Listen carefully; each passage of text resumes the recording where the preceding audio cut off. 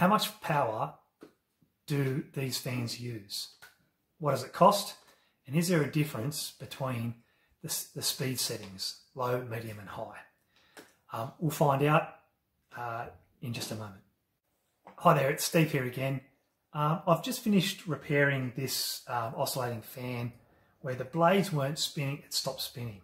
Now the reason for that was it got some gunk and got some stuff caught up in the bushing, so just made it really tight.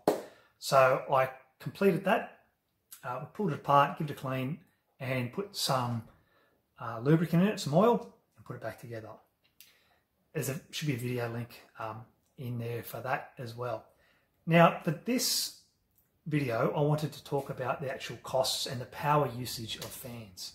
I was just thinking about that as I was putting this together. Thought, why not just have a bit of a look? And to be honest, I didn't even know. I only had a rough idea. I know that fans are very efficient, don't use much power in comparison to a heat pump or an air conditioning unit, and they are, I think, typically around 2 kilowatts or thereabouts. And I'm not sure if that's constant or they probably cycle in and out.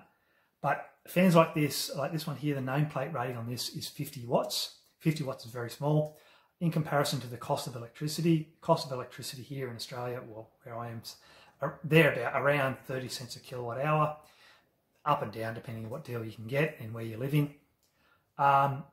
So even at 50 watts, if this use 50 watts all the time, it's going to be quite efficient. It's going to cost 1.5 cents per hour to use, so very good. And a typical ceiling fan is going to be very similar to that as well.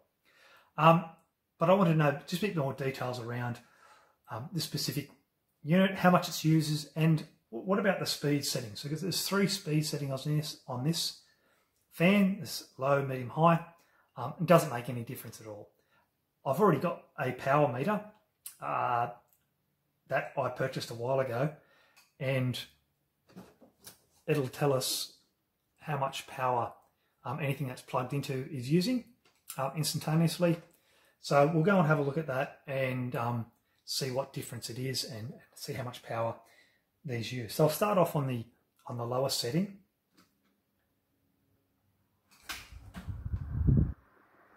And it started off at a bit higher with the startup current. And it's using just under 32.5 watts. Remembering that this is a 50 watt rated, or the nameplate says 50 watts. On medium, 35. So just over a slight increase on that. And at peaks, it has 38 there, just under 30, 37.8. So say 38 watts. And the lower setting, as you can see, was around that 32 watts. So in an hour, it's going to use 32 watt hours. And what does that work out to in dollars? So as I said, at 50 watts rating, it's going to work out to be 1.5 cents per hour. And at the low setting, just on that around that 32, it's going to be about 1 cent per hour. And at the highest setting there, it'll be around 1.2 cents, 1.1 to 1.2 cents per hour. So basically what it's saying is it's very efficient, very, very low cost. Doesn't matter what setting it is, but there is a slight decrease in power consumption between the different speed settings. So that'd be the same for ceiling fans. They're very efficient in comparison to any other heating or cooling method. There you go. Thank you for watching, and I hope you got something out of that. I learned something here today. Yeah, thanks for watching. Bye.